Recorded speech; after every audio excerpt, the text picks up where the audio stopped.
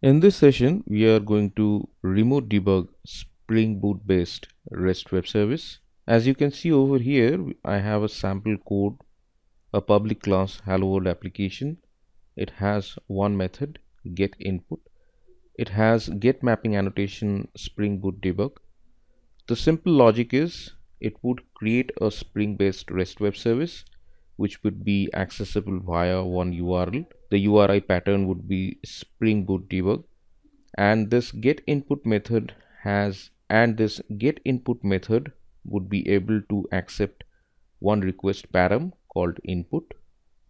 Now this particular Spring Boot debug application has its jar file generated under this target directory.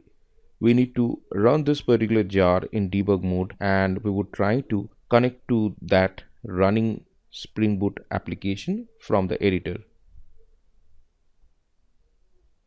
Here we are under the target directory of this Spring Boot debug application, and I'm going to run this particular jar file, that is Spring Boot debug -0.0.1-snapshot.jar in debug mode.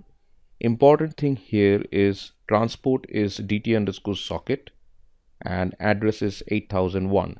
So that would be the port to which we would be connecting while trying to remote debug this particular application.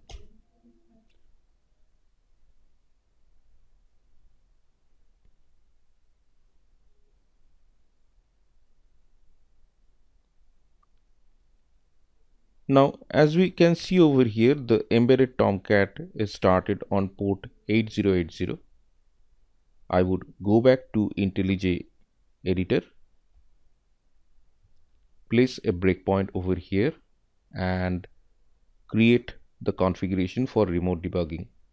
We can add the configuration from here, or we can go to run, edit configuration, click here in the plus icon, select remote. We can see the debugger mode is attached to remote JVM. The transport is socket. We would keep as it is. The host name in this case, as the application is running on local, it would be localhost. If it is a remote application with some IP, we can mention that IP.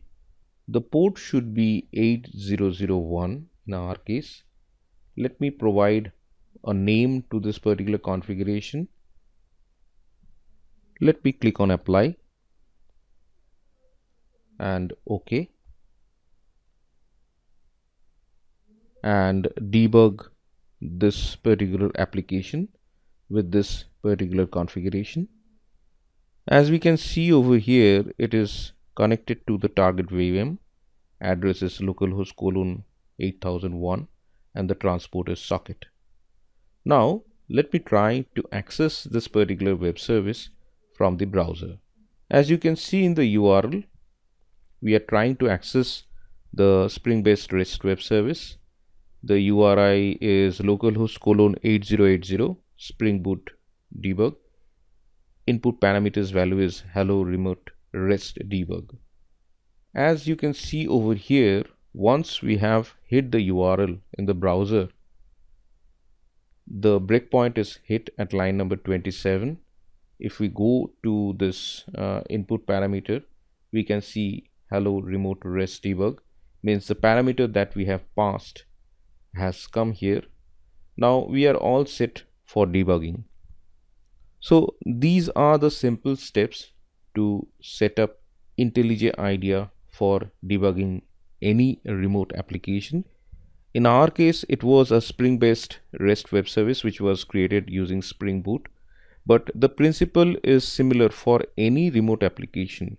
We need to run that particular application with certain parameters, and then we need to connect to that particular application using the source code from the IntelliJ editor. We need to create configurations for remote debugging and then connect for remote debugging.